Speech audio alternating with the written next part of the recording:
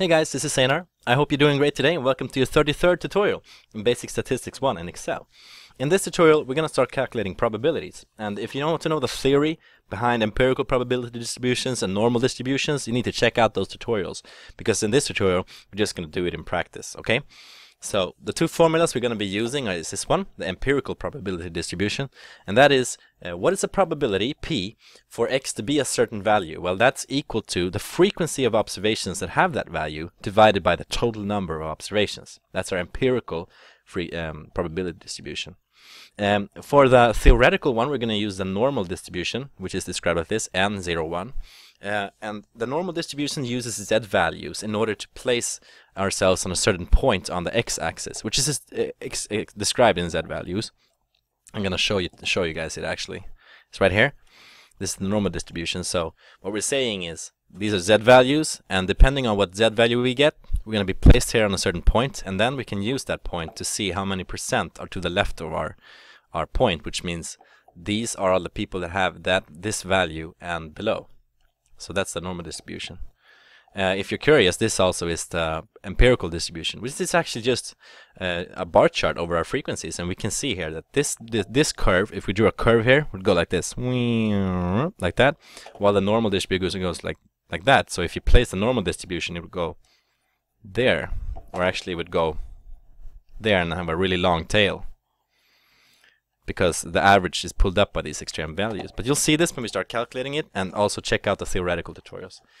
Okay, so f divided by n, well, we're going to need our n to begin with. So I go into my calculation square, and write equal to count, and we're going to count the number of observations that we have. So I select my data, like that. You see it there, it's selected. And we get 25 people in our data. So we're actually ready now to calculate this formula. Let's start doing it for the first one. The value we want to calculate is 89. So what's the chance if I pick the person out at random from our data set that this person has 89 or fewer Facebook friends? Well, first I need the frequency of these people. So I write equal to, I use the COUNTIF function in Excel, which counts the number of things based on a criteria in a certain data set. And the first thing we need is the data set. So I'm going to select it like that. And I put in my first criteria, which is it's going to be less than or equal to. This is my first criteria. And my second criteria is telling Excel what it's less than or equal to. So I put an ampersand sign there, and I choose this cell, which contains the number 89. So that is the frequency of observations that have a value which is less than or equal to 89 in this data set that we have here. Now we need to divide all of this by n, which is calculated up here, 25. There we go. And actually, just to be extra clear, we're going to multiply this share by 100 so we get it expressed in percent. So this is the formula we're using. I hit enter and we get 32% of the observations in our dataset have less than or equal to 89 Facebook friends, which is also the chance of us picking a person out at random from our dataset that has this value. If we're going to do the theoretical distribution, we need to calculate our x-bar and the standard deviation, because we need to standardize the value that we're looking for to a z value to be looked up in a table, so to speak. So let's do that. We need the x-bar, we need the average, or the average function that we can use in Excel for our data set. So I selected a data set, and we get an average of 268. We need a standard deviation, which we have there. I select the data just like before, like so. And we have a standard deviation of 305 people. So we're ready to calculate our z values. Let's go down here, and what we do is put a parenthesis and we go 89 minus, see there, that's our x value, 89 minus our x bar, which is x bar 268. We close the parentheses and we're going to divide it by the standard deviation for x, which we have here, 305. So our z value for 89 is going to be minus 0.588, etc. I'm going to decrease the number of decimal points because it's not going to tell you something. Minus 0.59. Well, how do we know? Okay, we can check on the diagram. Minus 0.59, we seem to be there. No, sorry, we seem to be there in our normal distribution. This is where we are, and this is the percent of observation, or in other words, the probability of picking a person in this area. to the left of ourselves here. I could add up these, and just look at the diagram, but there's also a more precise way of doing it.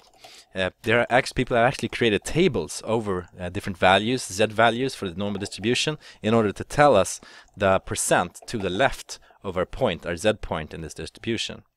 You could learn about the formula too and start calculating it, but it's complicated, so it's a bit too early for you guys to learn that. So we're going to use a table. And these tables usually look like this. There are a bunch of numbers like this. They can look a bit confusing, I know, but if you check it out, this is our z values right here.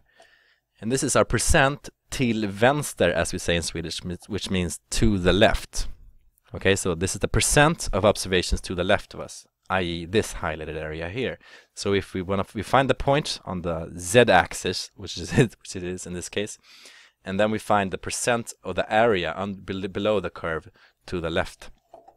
And our z value, as we see here, was minus 0.59. So let's start looking that up in the table. We go over here and we can see, there it is, minus 59. So how many percent are to the left of our minus 59? It's 27.76. So we go back to our table and we write 27.76.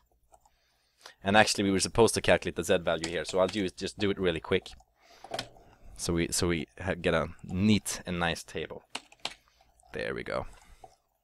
So for a z value of minus 0.59, we get, according to the normal distribution, which is a theoretical probability distribution, be well aware of that, we get a 27.76% chance of picking a person with this value. In the empirical distribution, however, we have 32%. Okay, so what are the differences between these two? Well, if this was a list of all the tango dancers in the world, this was a list of all the tango dancers in the world, this would actually be our true average number of friends on Facebook tango dancers have, and this would be our true standard deviation. But my guess is there are more than 25 tango dancers in the world. There are probably thousands.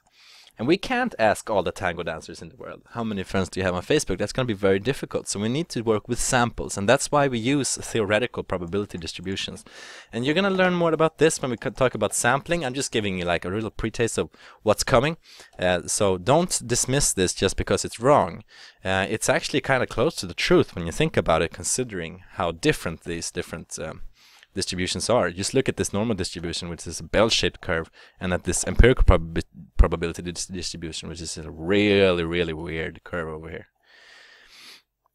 But we're going to talk more about that in future tutorials. This is anyway how you calculate the different probabilities using z values and an empirical probability distribution. I hope you have some fun with this. Try calculating it for these values and see what you get. I'm just going to quit for now, so working on the next tutorial, and I hope to see you there. And have some fun. Good luck with this, and believe me, it's a really important concept in science. So have some fun with this and enjoy the fact that we have these amazing measures. I'll see you later, and have a really nice day. Bye bye.